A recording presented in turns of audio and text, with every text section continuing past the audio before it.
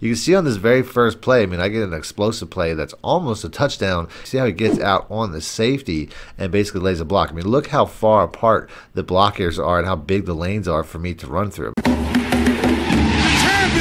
For the cheapest, fastest, most reliable MUT coins on the market, check out my coin sponsors at AOEAH.com and use discount code MONEY for 3% off. Link in the description below. Welcome back, Money Team. This is Mad Money Shot. Sniff up the man sheets as always. Got an offensive video for you guys today. I'm going to be showing it exclusively in gameplay. No practice mode today.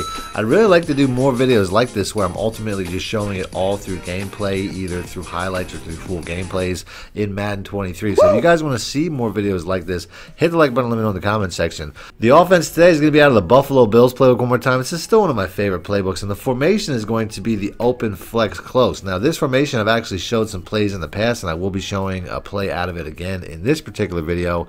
But the reason I'm making this video is this particular run play right here, the inside zone weak. This is one of my favorite run plays. You can see I average about 12 yards a carry when I run it. The play that I showed previously was the RPO reflat wheel. If you guys caught that video, let me know in the comment section. If you didn't, I will put a link in the description for that video. That's also a very good play. We'll go over it slightly in this video as well. The PA boot is probably the best pass play. Every single route on this play with the exception of streak gets open, and the Z spot's a really good play to use in the opposite direction. You can see that this play, all the routes are going in one direction. On the next play here, they're all going in the opposite direction. So that's something that you could use to really diversify your passing attack. Although I don't go over the Z spot very much in this video.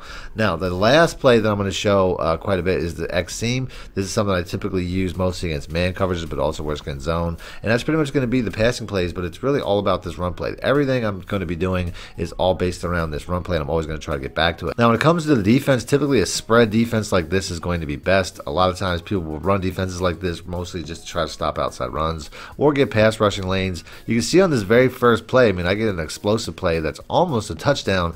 If it wasn't for that diving tackle animation, I probably would have been gone. If we rewind that back, you can see that based off the blocking, this tight end is really the MVP of this play. You see how he gets out on the safety and basically lays a block. I mean, look how far apart the blockers are and how big the lanes are for me to run through. Man, I don't have to be a very good runner to run this play. On the next play, we're going to go right back to that. I mean, it's really best to try to mix in the pass plays and the run plays. You can really go either direction, but you can see my opponent is shooting that gap now, trying to stop that run lane on that side. Ultimately, it doesn't really matter though, because this play can be flipped with the right stick in the opposite direction and can still be a very successful run. You'll see that later in the video. I mean, the defense my opponent's in right now is not very conducive to me running this particular way. I could try to motion somebody out to try to, you know, basically create a lane here, but you can see the way that these defenders are set up, they're just basically too packed tight in that box, and one of them just squeezes through and shuts me down. So pretty much when somebody's caught up to the run play, you got to switch it up a little bit and hit with the pass play. Now this play right here, it basically looks like the PA boot out of the gun bunch. It's essentially the exact same thing. The tight end is just a little bit further in line. That will help him get open against a lot of routes or against a lot of defenses as well. The fact that he's kind of cheated across the line a little bit. You'll see on this next play, pretty much every receiver gets open. The RB route is typically my favorite read, even though the RB route's my slowest receiver on this particular play. If we run that back once again, you will see that pretty much every single route on this play was open, even though it was a man coverage. The A route really has no business getting open against a man coverage, but he's wide open in the flat. If I wanted to take that for the easy first down, I could have. You can see the RB route is, you know, basically leading his defender as well. Even the X route will get open against any man or zone given the right amount of time. On this particular play, he's not open when I want to throw the ball because the defender from the RB route is in front of him. But if I would have waited, if I had time to sit in the pocket, he would eventually got open for probably a touchdown if I wanted to go that route. But I really thought that I could throw it to the RB route and get a catch and run, one play touchdown. Ultimately, at the end of the day, I just wanted to get the first down because it was fourth down. Now, the next play, I do try to switch up and go the opposite direction like I was saying. I do switch out and go with the Z spot. I mentioned, you know, that play right there, it's not as good as the last play, the PA boot, but if you do decide to run this play, all you have to do is streak the X route. You have a very simple high-low concept between the tight end and the RB route. That's really it. There's really not much more to this particular play. It's a very simple concept. It's something, once again, it's a gun bunch concept. These are all really gun bunch concepts. I'm just doing it out of a slightly different formation, but at the end of the day, they're the exact same thing. So in this scenario, the RB route would be best against pretty much cover 2, cover 3, man coverage. I really don't get a look that I want though, or basically the fact that I'm too close to the goal line. So I just take off, try to get in with my quarterback. Doesn't really work out though. And then on the next play, we go right back to the PA boot. I mean, I could probably just run the ball in here, pound it in. He does give me the lane, but I think on 3rd and goal, I want the option to run with my quarterback. And you can see see all these routes are open once again as we get a very easy touchdown. My opponent did go down and score. Next drive, we're going to go with the exact same series of plays. This is a play where, you know, I try to mimic the motion from one of the plays here in the beginning, but I really didn't have to. As you can see, once again, the blocking sets up really well. My opponent is really a tackling master. I see that he's running a man coverage, and the X seam is one of the better man-beating plays when it comes to this particular you know, offense. So I switch over to that. It's a really simple setup. All you really have to do is put the X route on a drag. I could also streak the B route just to basically pull back coverage, but he's already kind of in a streak, so I just kind of leave that alone. And you can see on the next play, he's not running a man coverage, he's running a cover 3, but I still had success against it. So basically that high-low concept with the drag will basically beat any defense, man or zone. On the next play, we go right back to the run play.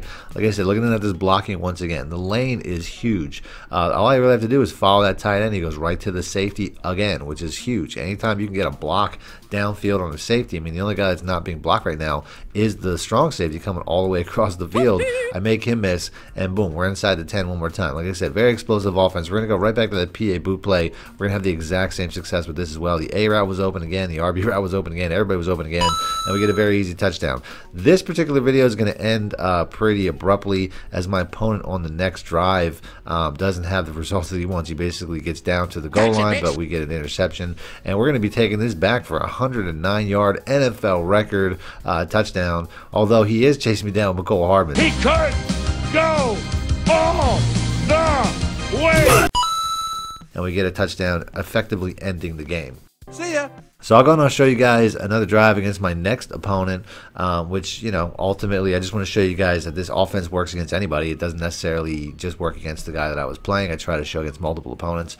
Going to be the exact same set of the exact same plays, and we're going to get pretty much the exact same results. On the first play, you know, that block there didn't get down to the safety, but I still got a very good run. I tried to tell you guys on against my last opponent, but I really get to show you that you can flip this play and have a lot of success running in the opposite direction, just as long as it's not an overly stacked defense to the side. You can see we flip it, and boom, we're getting very big run lanes once again, only now the guard is getting downfield and getting onto those safeties to basically spring me for big runs. Now, I did mention the RPO read flat wheel, but I really didn't go over it much. Like I said, sometimes I'll motion across the receiver just to mirror this, but at the end of the day, all you really have to do is throw to this B route. As long as it's a zone coverage and not a hard flat, throw to this B route, bullet and pass lead out right away. You can see the receiver turns on a blocker right away, leaving me just the free safety to beat. We make him miss. We shuck off another block and get a very big run, very big catch and run with that. Like I said, full breakdown on how to run that play in the description. Now, other than that, on the next play, I basically set up that X seam again because he is running a man coverage, and it doesn't really work out. The crossing route kind of gets bumped off too much, but I run that play again because the tight end on his little 5-yard out route here is actually a pretty good route. So if he's running a man coverage, this will work in the opposite direction. It basically throws the user off. It's a nice little outlet pass on the backside. I basically set up the exact same way. I thought he was going to user out that way, but sure enough, he did not. We get down to the 2-yard line once again.